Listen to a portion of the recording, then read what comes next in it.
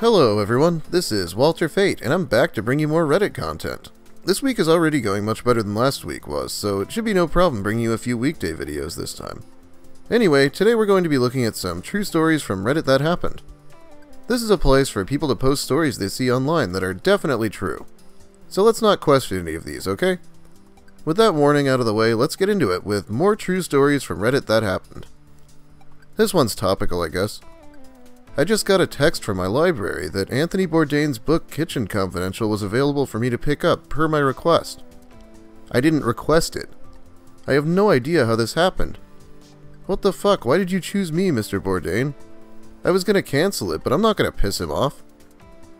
Right, I don't really have an explanation, but if it was me, I probably requested it when I was drunk or something. Need a laugh? Then take a sec to read on. While at work, we had a few DeWitt investigators stop by. One was smoking hot, so I say to my boss, "Man, he can frisk me any day." About 10 mins later, they both come back inside. The investigator says to me, "Up against the wall, ma'am." I reply, "How far should I spread them?" Then say, "Oh, I love a nice pair of cuffs."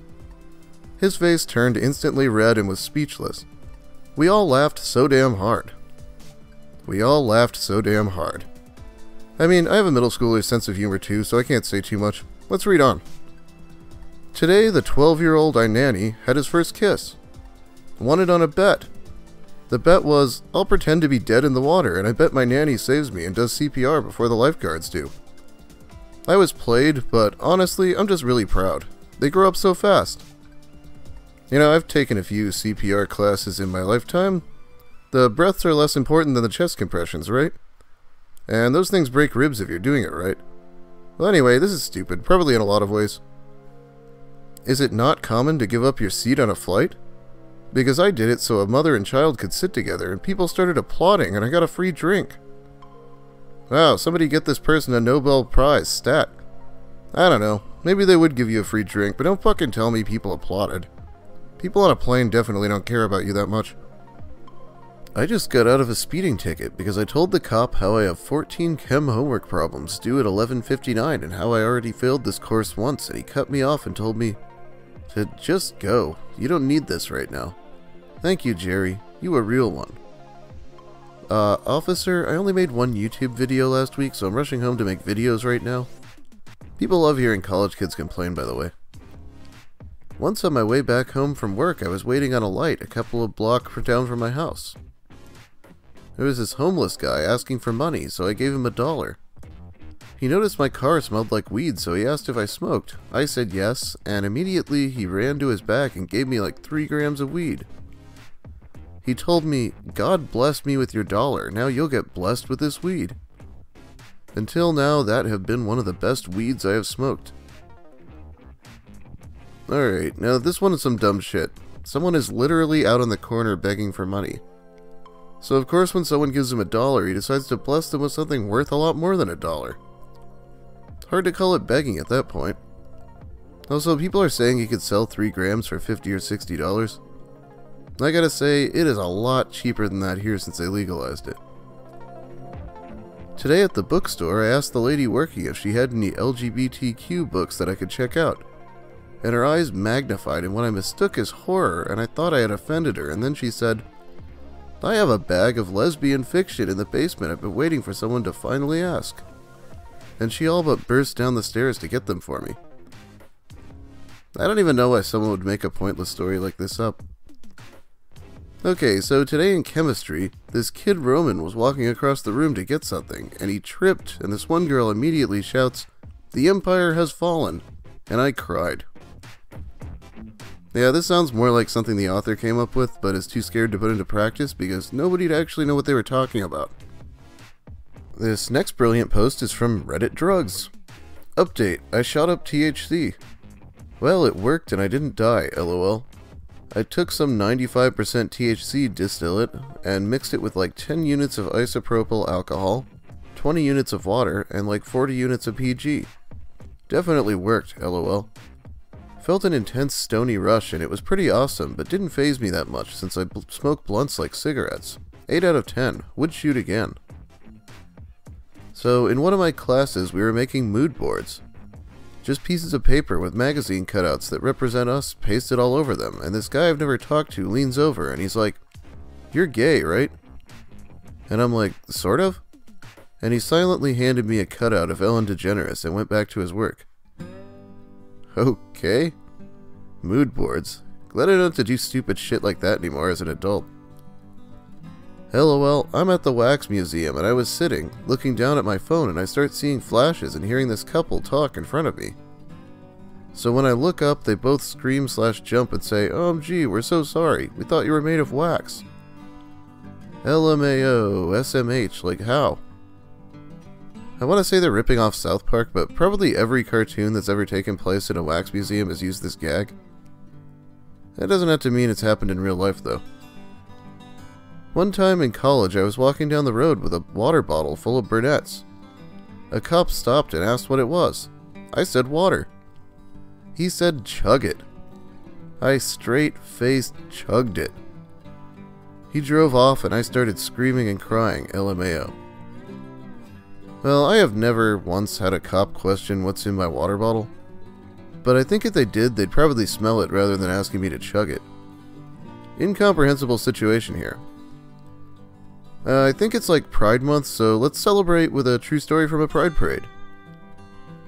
So my cousin was in a gay Pride parade, and everything in her outfit and makeup was rainbow, but she was wearing red contacts, and while marching, a protester behind her yelled, "You're going straight to hell." And she turns around to face him with her fucking blood-red eyes, and she says, "Well, duh, I got a kingdom to run." And the protester nearly fucking passed out. That is her legacy. I want to be like her. That's her legacy? Well, riveting. Do people actually go out to a pride parade and put up with having to see all the things they hate just so they can yell at people that they're going to hell? I don't know, maybe they do. Sounds like a waste of time, though. Also, I don't think anyone is enough of a coward to be scared by this. I just don't believe it. Here's a Pokemon-related story. Those are always stupid. When I was 5 years old, an older girl that was 11 tried to tell me that Ash Ketchum's name was actually Ash Ketchup. I kept telling her that it wasn't, and she got offended and tried to hit me and had her 2 brothers jump in on it. I picked up a stick and beat all 3 of them, and then they went to tell my mom, and my mom laughed, saying they shouldn't have messed with me anyway. Homegirl was 5 and beat 3 older people with a stick over Pokemon. Here I am at 19 and would probably do it again. You're going to have problems here because I have trouble believing 3 older people would jump a 5-year-old in the first place, let alone the rest of this bullshit. Moving on. Friendly reminder that yesterday when my mom took me to Walmart, she left me alone in the toilet paper section and this guy started hitting on me and I said, "Sorry, I'm a lesbian." And he was like, "Oh my god, I'm so sorry, I thought you were a boy." Soda just spewed out my nose. That was a plot twist. Soda spewed out my nose? Yeah, real fucking knee slapper there. It wouldn't even be funny if it did happen. Well, who's up for a woke kid? My son, 10, wasn't sure who to support in this one. Who's got the better human rights record, Dad? Hashtag woke cup. Ugh. I accidentally got in fake taxi.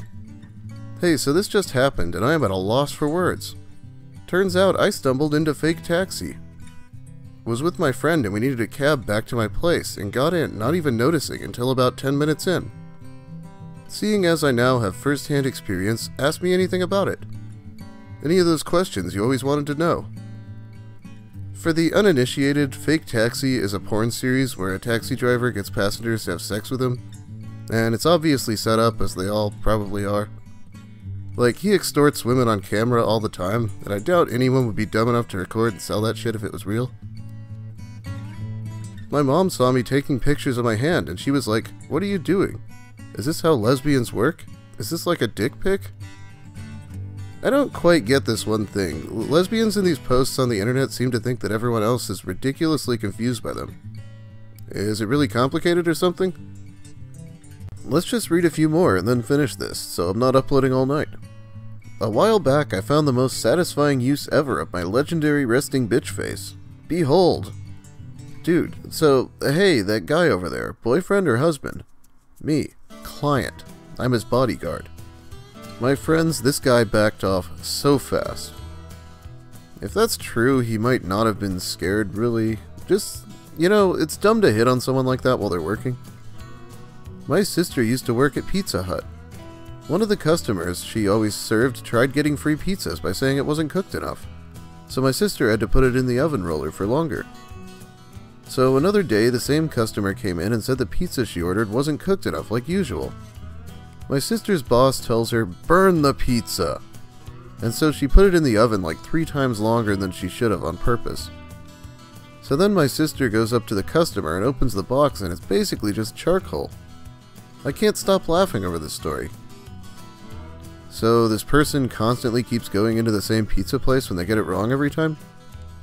Either that or didn't get a free pizza the first 20 times but keeps holding out hope? I'm sure there's lots more wrong here than just that. Oh, burn the pizza. Then we'll have to make another one for fucking sure. Great idea, boss. Let me know what you think in the comments if you want. Anyway, that's about all the time I have for you today. Thanks for watching, and thanks for being patient with me last week. If you're new here and enjoyed my content, feel free to like, comment, and subscribe. Those things really help me out. I'd also like to thank Liars on the Internet, Reddit, my water bottle, vodka, and Abigail. Have a great day. Or night, depending on how long this upload takes. Everyone,